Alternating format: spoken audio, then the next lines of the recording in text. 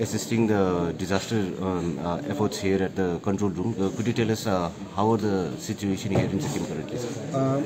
As far as the water level is concerned, it has receded. It is receding. That's there. The casualties, etc., whatever Chief Secretary said, that is we will still, because till we get the entire thing, because as we all know, there has been some of the missing persons.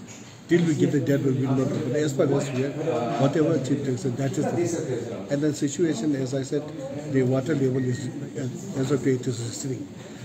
We have not been able to monitor about the north district total because road communication is not at all there. So, but still we are trying to be in contact with them to find out the actual situation. Otherwise,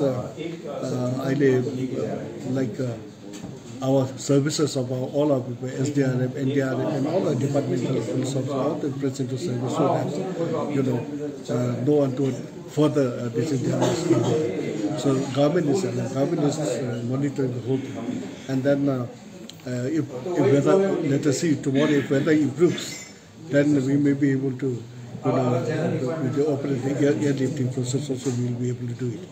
As of today, we will update you about the further distance. So till we get the entire report, we will not be able to do. Sir, so far we haven't received any information, but there are wide-scale visuals that are coming of the Teesta Stage 3 dam being actually breached. Could you tell us more about it, sir? The Teesta, we have the report about the Teesta Stage 3. Tell us, sir. It is true, right? It is true. And has there been any damages that have been reported from Chungthang, specifically casualties, any, sir? That side, from north side, we have not received any information on the casualties. As you know, there's dam astride, that is there. But the casualties, we have not seen anything so far.